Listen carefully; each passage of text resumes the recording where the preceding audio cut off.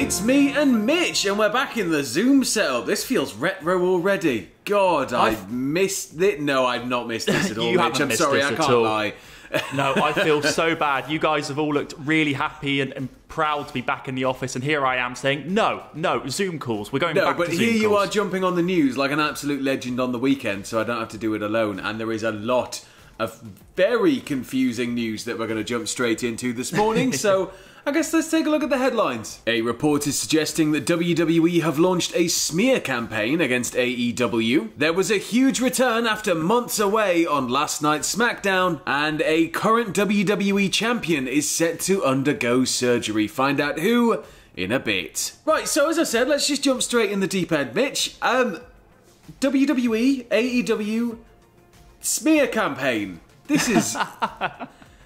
This is bonkers, isn't it? This is absolutely mental. So, as everyone seems to obviously will know, there was a really violent match on Dynamite this past week.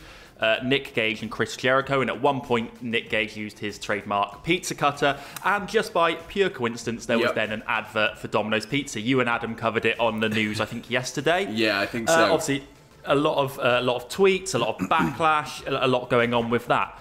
There was, as I said, you guys covered that on the news. This has spiralled a bit further because there seemed to be some quotes circulating that Domino's were threatening to pull their ads from AEW. But now it also seems to be the case that this may have involved WWE in some way, if you want to take it any further. Yeah, so David Bixenspan is obviously an investigative journalist in the field of wrestling, and he tends to get really into this sort of stuff, and he's reporting that it began to spiral a little bit further when it started with the Front Office Sports article. Now, they dropped an article that claimed Domino's was set to pull ads from Dynamite altogether over the incident, and then the article also falsely claimed that AEW's bloody matches were turning people off their product, something which metrics are proving to be very, very false. But yeah, Bixenspan kind of dug into it, and apparently on Friday, Meltzer strongly implied in the newest newsletter that WWE had planted the story, and Voices of Wrestling, they outright said WWE had tried to do so too. Now, apparently, according to a screenshot shared with Bixenspan, a reporter from a mainstream publication, in reaching out about the story, explicitly said that WWE had contacted them about writing an article on the Domino's AEW situation. Now, this comes in spite of the usual insistence that AEW aren't competition, everything's our competition because we're entertainment, but oh my god, it's not beyond them. They've done it before, they've done it in the past, but this is... Whoo. This is absolutely mental. Me and you thought we were coming on a Saturday morning for a nice, easy news story. Here's what happened on SmackDown. I'm going to go get a pint. And then suddenly we find this, and our minds have been blown. And as you say, only on the quarterly financial call, Vince McMahon explicitly said AEW's not our competition, and Nick Khan did his whole sleep's our competition. And then literally 24 hours later, we get suggestions that WWE are outright trying to smear AEW. Yeah, it's just the fact that because as the article said, and if you want to read in more depth, there is a lot more in the article itself. We just kind of pulled out the bare bones of it here to explain it best. But like the fact that somebody from the wider world of like reporting that doesn't really focus on wrestling at all was approached to get involved with this. And it was the Front Office Sports article itself that then led to this, Domino's are pulling their ads, and it's all kind of built and built and built. And that only stands to harm AEW's rep, I guess, if it keeps snowballing. So neither company has responded to probing from Bixenspan. But if anything happens, obviously keep it with us, and we'll keep you posted. Bloody Game of Thrones level stuff, this, Mitch. So on to the more standard weekend news. We have a massive return after a months-long absence on last night's SmackDown. Who was it, Mitch? It's boss time! It's boss time, guys! Yeah, so for the first time since losing her SmackDown Women's title to Bianca Belair at WrestleMania, Sasha Banks returned to WWE TV. Now, she rocked up while Bianca Belair was being interviewed in the ring about what's next for her, but was interrupted by Carmella, and then Zelina Vega jumped in, and then, it was kind of back and forth. And then it all just kind of spilled over into her and Vega beating down Belair until Sasha's music hit. And then out she came, saved the day, and given her a hug. So Sasha's back. Well, then we had the tag team match at the end of the night that put the two teams together. Yeah. Belair and Banks won. Banks got the win. And then, oh my days, who saw it coming? Banks turned on Belair. Backstabber. Banks statement. Hold the title aloft. Banks is back. And Banks is a bad guy again, which is fantastic. She's a phenomenal you're going to come in guy. and be face and then heel. I mean, Sasha's perfect to do that, isn't she? And this, at the same time, coming in and then re-establishing that feud. There is so much more, I feel, that her and Belair can tell story-wise. On a completely different tangent, is this like the way to get things done in the real world? Because if I attacked Tom in the office next week, would we then have a match? Would we then have a match to determine who hosts Desert Island Graps? Maybe. You're going to have to just kind of feel it out with the other guys there, but I'd be up for that. That'd be interesting. Yeah, all right. Bit of office fighting, Mitch. Oh. I'll get in the office next week. I'll hug Tom and then I'll super kick him and we'll go from there. Yes, but I'm going to quickly jump over now to a story from Paige, which is somebody we don't really hear a lot from these days when it comes to the daily wrestling news.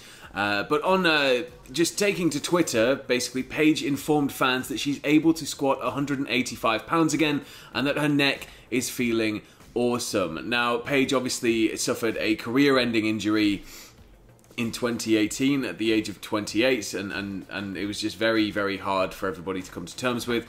But she's never really beat around the bush at the fact that she wants to follow in the footsteps of Edge and Daniel Bryan and make that return to the ring. And this is such a positive step. And she went on to wrote, "You guys, I'm getting stronger, squatting 185 pounds again. I know it's not a ton, but it's a big accomplishment for me who was worried to do any gym stuff because of my neck. But my neck is feeling so awesome. I'm so proud of myself." Now, if Paige is ever able to make it back safely to the ring, I think it's a no-brainer. WWE have to do something with Paige, surely. Absolutely. I mean, the biggest shock for me there is that Paige is only 28, but she's been doing it from such a young age, and her story is such an up and down one, but also a feel-good one in some ways. And you feel for her having to retire in 2018, three years ago. I'd love to see her back. Oh yeah, sorry, she was 25 when she was forced to retire. I think I said she was 28. Yeah. Yeah. But it was just heartbreaking, wasn't it? And it's something that I think Paige has so much more. As I said, like about Belair and Banks, I think Paige has so much more to give to WWE and to wrestling fandom as a whole if she's able to return to the ring safely. Yeah, and I think that the main thing is that she is healthy and safe and able to live life the way she wants to. And she looks like and seems like she's in a really good place. So hopefully that happens for her in the coming years. Fingers crossed. Returning to last night's SmackDown, Mitch, we got a little bit of a gimmick change. And it's so huge. Reginald's gone from being Reginald to being Reggie.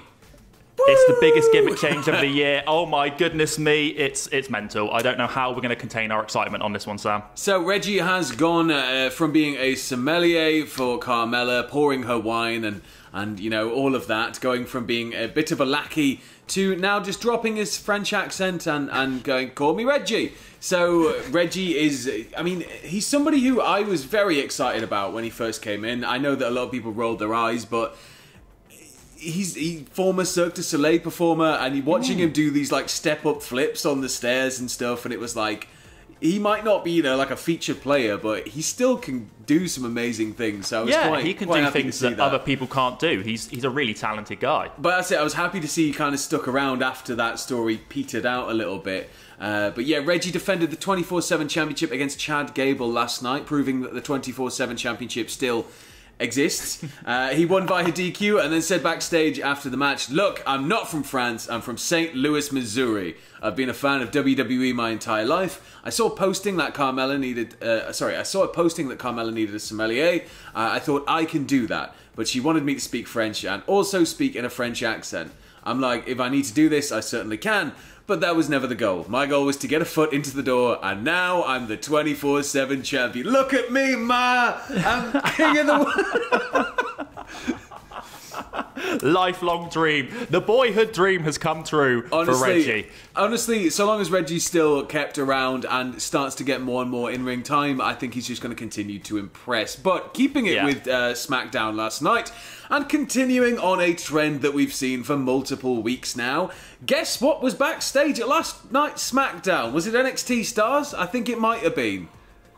It was indeed, Sam. I was trying to think of something clever to say, but it's a Saturday morning. Well, apparently, according to PW Insider, they reported that Indy Hartwell, Austin Theory, Odyssey Jones, and Aaliyah were all backstage at last night's SmackDown show. And this just continues the trend. You know, it doesn't mean necessarily historically, we've said this before, that you know, you're going to have those call-ups for definite, but recently it seems that all the NXT faces that are popping up backstage at SmackDown are kind of getting pushed gently through to the main roster rather quickly. Now, whether this is going to happen for these names, only time will tell, but it's important to note that they are still rocking up on the weekly backstage to SmackDown. Yeah, and I think names like Odyssey Jones in particular are very interesting because reports are he was almost hand-picked by Vince McMahon at the Performance Center. Yeah. He's obviously involved in the breakout tournament as well, so I think we could see some big things in his future. Absolutely. And finally, in this video, we're going to just go over to Natalya, who we touched upon yesterday, having to go through examination after that leg injury. I think she'd hurt her tendons, and it was a really, really bad talk on that leg. If you can, I mean, the images are out there, the kind of still frame of the incident, and her leg is just the wrong way. Yeah. But she took to social media last night just to confirm, just as an update for everybody from the news yesterday, she does need surgery for her ankle injury. She didn't provide a timetable for her return, but it was reported by Meltzer that she's expecting to be out for a few weeks. So hopefully it's not as serious as it looked, because as I said, it looked like her leg was the wrong way, and I'm like, ugh. Yeah. But WWE issued a comment on Twitter to say there will be an update regarding this whole thing on the August 2nd episode of WWE Raw. And to be honest, I'm just praying that they don't take the tag belts off her and Tamina. Yeah, I am as well. When they say there's going to be an update, that kind of is where your head goes with that. It is, yeah, and it's kind of like, well, maybe there'll be an update where it's like, well, Tamina's going to get like a choose your own tag partner thing every week, maybe for a few weeks. That'd be nice. That'd be nice. Don't strip them of the belts, please. that would be fun. But yeah, don't strip them of the belts. The only way that could kind of work into a, turn a negative into a positive is if they used it as a chance to introduce some new desperately needed teams. Yes. Oh, well, I mean, that would be nice, wouldn't it? Add a little bit of depth there to the women's tag division. It's not like it's needed it for so long. We can but pray. We can but pray. Sam, you look stressed talking about the women's tag team division. Do you need a break? Well, that is it for news video 1 of the day. As always, though, when I'm on with Mitch, Mitch is our editor-in-chief on the site. So I'm going to pass over to him now just for some little interesting tidbits and info on what's up there and things he thinks everybody should check out. What you got this week, Mitch? Well, it's been a weird week on the website, not in a bad way. It's just I actually took a bit of time off at the start of the week, so I left the guys to it, and the inmates ran the asylum. I don't mean that; they're all absolutely lovely. But as you may have heard, Sam, there's been a little rumour doing the rounds that a certain CM Punk and a certain Bryan Danielson may be heading. Yeah, I don't think many people have heard about it. It's only been a little one, but we let the lovely Jack King run riot with a feature earlier this week, looking at what that could mean for AEW, for wrestling as a whole. Awesome. It's a really nice piece. Go and check it out. And of course, as everyone knows, we now have quizzes on Monday, Tuesday, Wednesday, Thursday, Friday. 5 quizzes a week at 5 o'clock. Go and check them out because they're a lot of fun. Awesome. Well, I've been Sam. He's been Mitch. We'll catch you next time. We've got another video coming up in just a little bit. See ya. See you in a bit.